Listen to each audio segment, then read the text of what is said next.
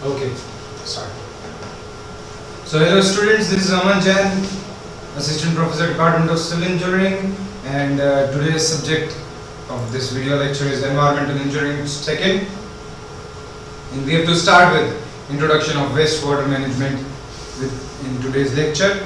Till now we were discussing about treatment of pure water, and now we will discuss about introduction to wastewater management.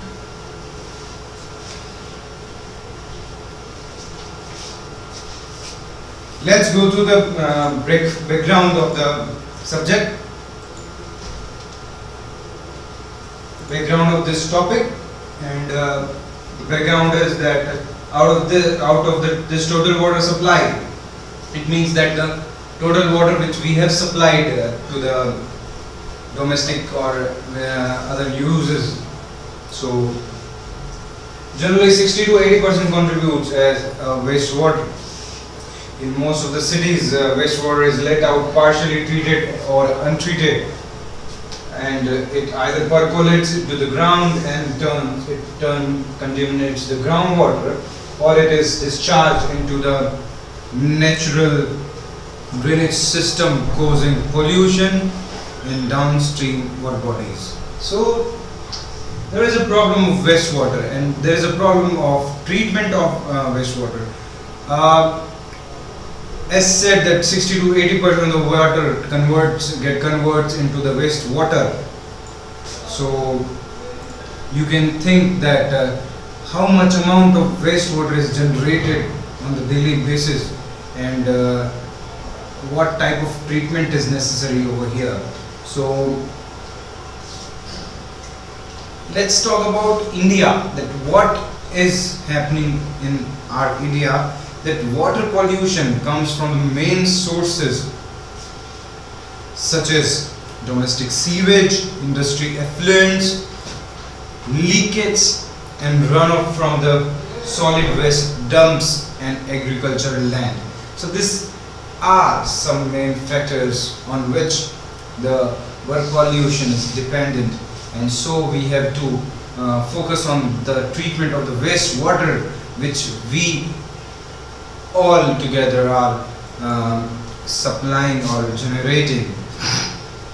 And so let's the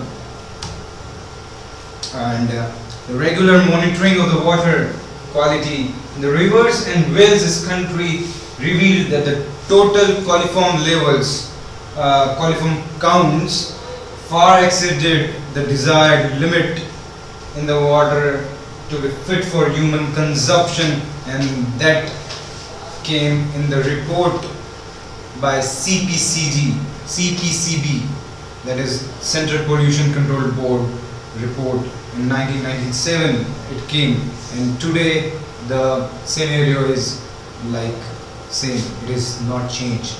So first of all, prior to the treatment of the wastewater, let's go to some important terms and definitions which are very much important to learn prior to study of this subject. So let's study that.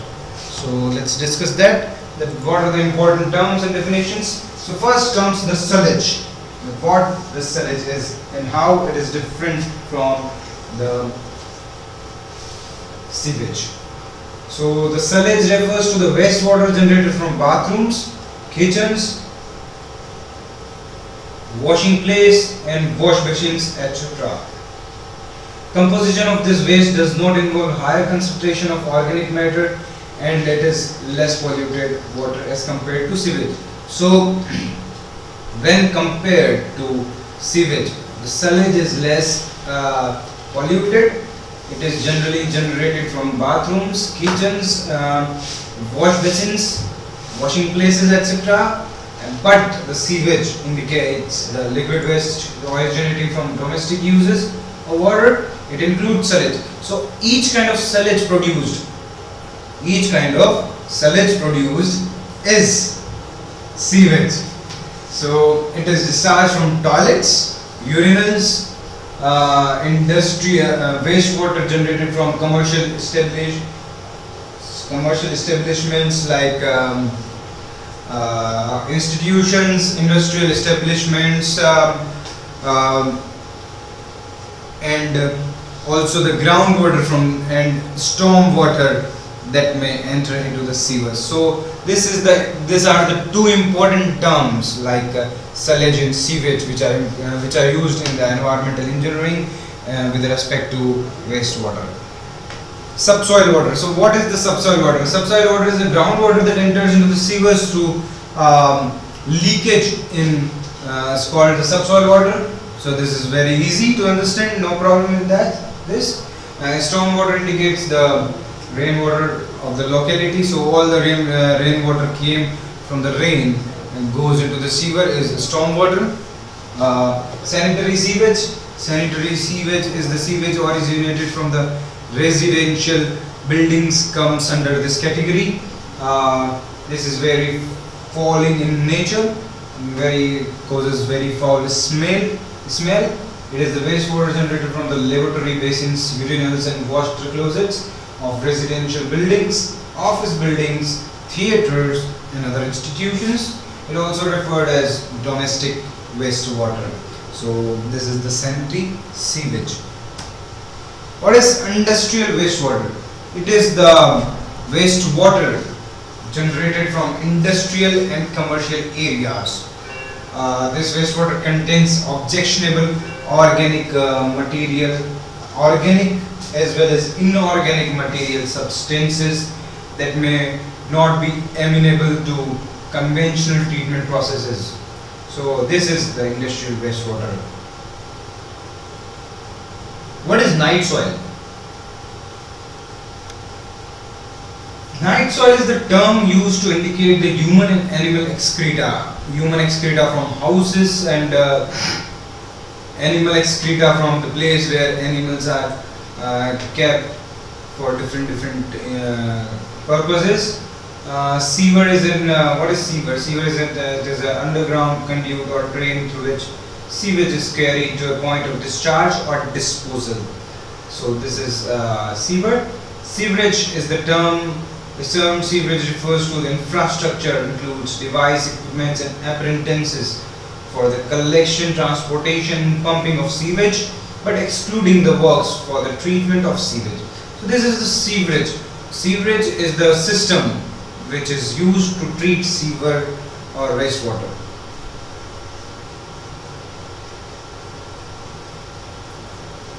Basically, it is the science of collecting and carrying sewage by water carriage system through it. So this is a water carriage system, sewerage, and from sewerage system we take or we transport the water to wastewater to the place of treatment. So this is sewerage. The term sewerage, I think you got it. Now what is the wastewater? The term wastewater includes both organic and mineral content of the liquid waste carried through the liquid media. Generally, the organic portion of the wastewater undergoes the biological decomposition and the mineral matter goes combined with the water to form dissolved solids. Sewage treatment plant is a basically facility designed to receive the waste from the domestic, commercial and industrial sources and to remove the materials that damage water quality and compromise public health and safety when discharged into the water receiving systems or link. So this is the sewerage system.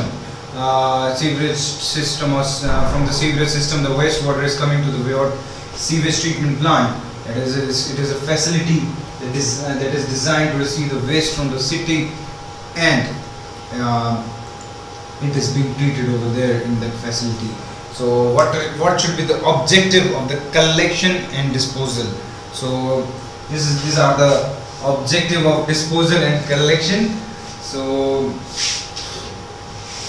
objectives are to provide a good sanitary environmental condition of city protecting the public health, to dispose the human excreta to a safe place by a safe and protective means.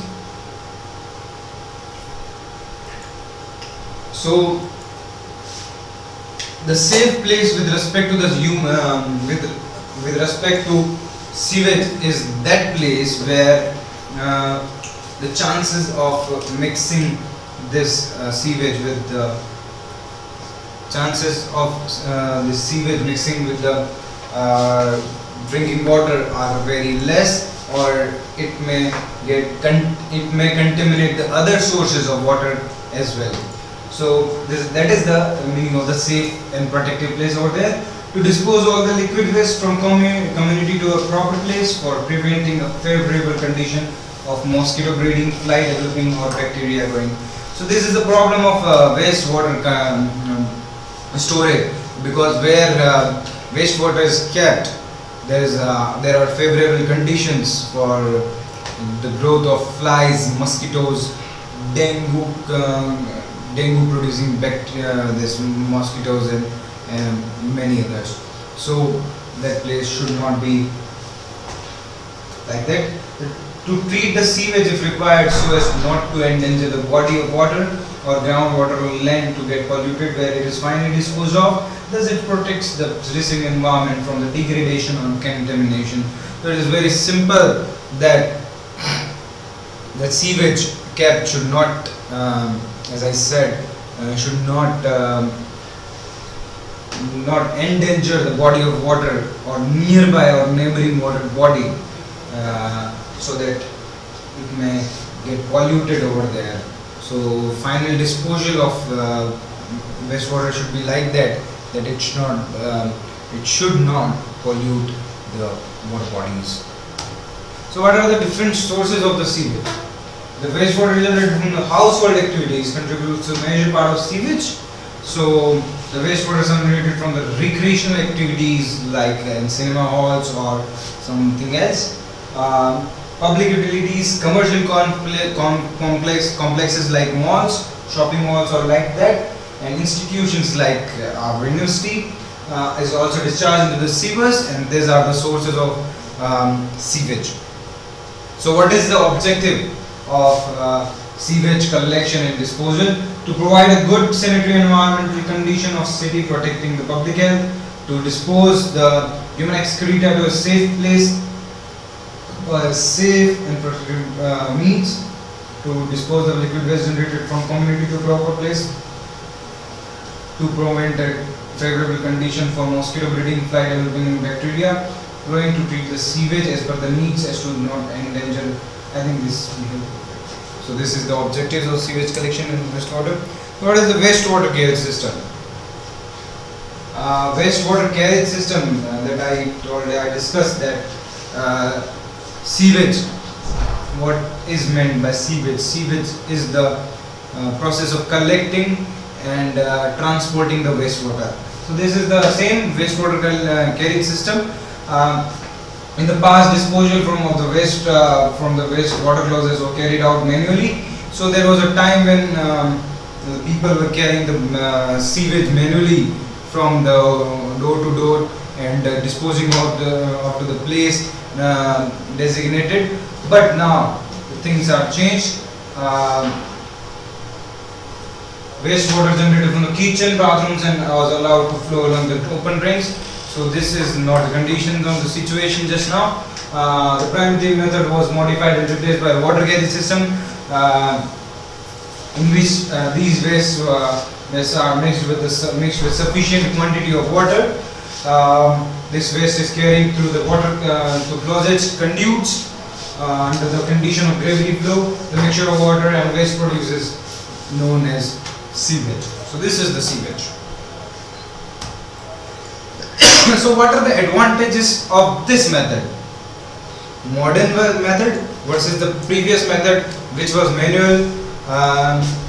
The advantages are the carriage of wastage on the head or carts is not required. So that the olden system, when the sewage was carried on the heads of the people or the cart of the people, bullock carts were used to carry that foul smelling sewage from the door to door, and it was disposed of to a place. So this is not happening in this modern method. In this method, it is carrying the water in the drains, the conduits. Bad smell, which was unavoidable during the open transport of sewage, is not occurring due to the transport of this polluted water in closed conduits. The old system was causing to the health hazards to the sweepers and to the nearby residents because of the possibilities of flies and insects transmitting the disease causing germs from accessible carts to the residents' food tables. This is avoided in water carrier system because of the transport of nitrile is in closed conduits. The human excreta is washed away as soon as it is produced in the water carrier system. The storing is not required as it was required in the olden system. For some days it was for 1 to some days it was stored in the homes. So it is not required in the modern method. There's no bad smell are produced in the closed conduit transport, so the smell part is gone. In the old system, the wastewater generated from the kitchen and bathrooms was required to be carried through the open roadside drains. For disposal, this is avoided in the sewage system, as the open drains could be generate bad odors when used for disposal of organic waste. The water carrier system does not occupy floor area and the sewers are laid underground. So this method is like a little bit space not requiring space is saving. In addition, the construction of toilets one above the other is possible in the water carrier system, and combine latrine and bathroom together as water closets is possible. In the previous system it wasn't possible. This is one of the important advantages of water carrier system just now. This water carrier system also has certain drawbacks. So it is with some advantages comes, with many advantages comes some drawbacks also, and these drawbacks are a large network of pipe is required for collection of sewage. Hence, the capital cost for water carrier system is very high. In addition, the operation and maintenance of sewage system is very expensive, very much expensive. Large wastewater volume is required to be treated before disposal. Assured water supply is essential for efficient operation of the water carrier system. So, these are some drawbacks. You may see that large network of pipe is required to transport the system. In addition, the maintenance cost is a little bit on the higher side. In this method, large wastewater volumes is required to be treated before. So it becomes a very large volume when the sewage system collects the water of a whole city on one place. Then it becomes a little bit difficult to treat them before disposing them. Assured water supply is essential for efficient operation of the water carrier system. So it means always a water for water carrier system. If water is not there, you may think that it is sure that surely the system will fail over here.